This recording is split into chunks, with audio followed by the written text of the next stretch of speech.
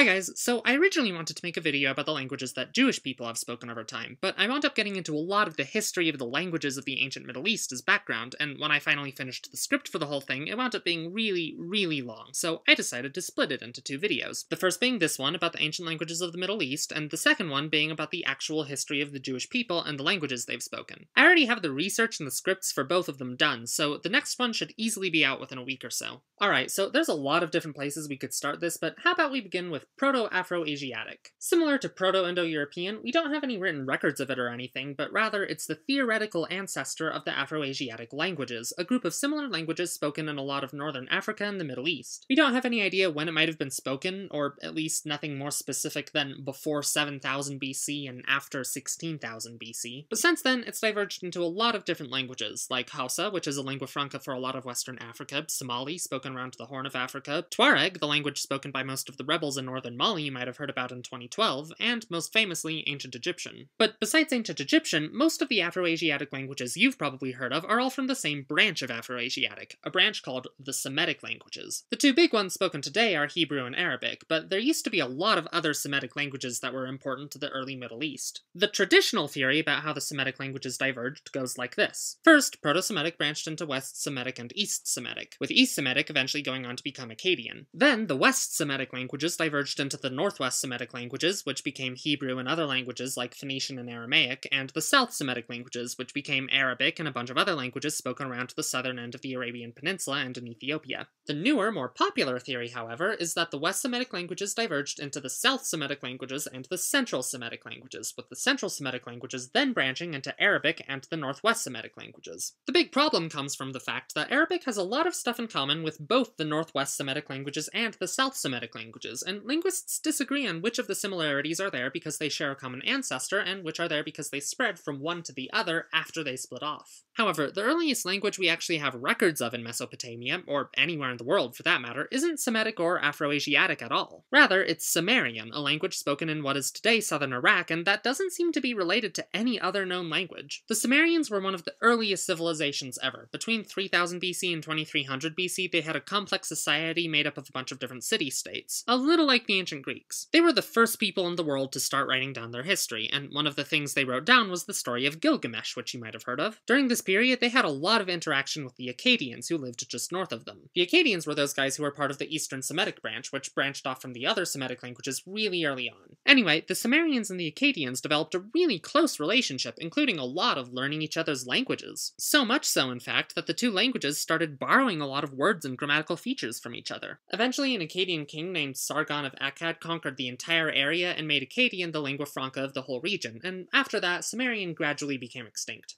After that, Akkadian eventually split into two dialects, Assyrian in the north and Babylonian in the south. And now I'm just gonna skip over about 1,000 years of history, during which time sometimes the Assyrians dominated the area, sometimes the Babylonians, and sometimes various foreign powers like the Guti, the Amorites, the Kassites, and the Hittites. Not too much happened linguistically during this period. The Mesopotamians still spoke the same two dialects of Akkadian, even when they were dominated by people who spoke other languages, like, say, the Hittites who spoke an Indo-European language. Eventually, by the 800s BC, the Assyrians had founded the Neo-Assyrian Empire, which dominated all of Mesopotamia. By this time, the Northwest Semitic languages had started diverging from each other, and one rather large group of people who spoke a Northwest Semitic language, called the Arameans, lived in modern-day Syria at the time. After they were conquered by the Assyrians, they gradually started to adopt Akkadian culture and mixing in with the Akkadians. Eventually, everyone in this region was basically an ethnic mix of Arameans and Akkadians, and everyone had started speaking Aramaic instead of Akkadian, even though they still thought of themselves as Assyrians or Babylonians. The Neo-Assyrian Empire eventually came to conquer not only all of the Fertile Crescent, but also ancient Egypt, and one of the places they conquered was modern-day Israel, which was inhabited by another group of Northwest Semitic language-speaking people called the Israelis. Frankly, we don't know too much about their early history. Before they were invaded by the Assyrians, they might have been an actual centralized kingdom, or they might have just been a loose tribal confederation. We're pretty sure they spoke ancient Hebrew, but we don't actually have any manuscripts from them in ancient Hebrew that date from before the 400s BC. Whoever they were subjugated by the Assyrians, and when the Assyrian Empire collapsed in the 600s BC, they were reconquered by the Neo-Babylonian Empire that took its place. Around 589 BC, the king of the southern part of Israel, Judah, from which the word Jew comes from, rebelled against Babylon, and the Babylonian king Nebuchadnezzar II defeated them, plundered the city of Jerusalem, and deported many of the Israelis. Of course, this is all according to the modern archaeological community, and a lot of it contradicts the traditional biblical narrative, according to which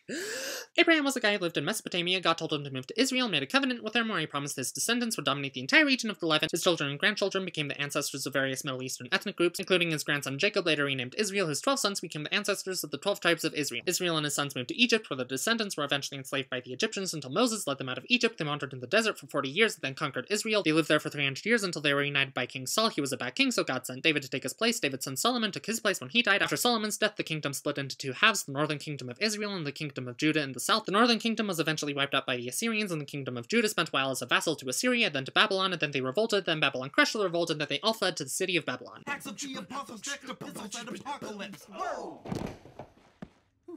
I'll just let you guys hash out in the comments to what extent, if any, the Bible can be considered a reliable historical source. After all, flame wars means more audience participation, means YouTube's algorithm likes me more, means more views for me. Unfortunately for me, the Bible and the archaeological record are mostly in agreement following the Babylonian exile. After the Babylonians destroyed the temple in Jerusalem, many of the inhabitants of Judah were deported and fled to various parts of the Babylonian Empire, particularly the city of Babylon itself. This period of Jewish history is known as the Babylonian exile, and it was during this period that the Jews probably started writing down their history and beliefs for the first time. It therefore marks the beginning of Jewish history, which means you'll have to wait till the next video to find out what happens next. See you then!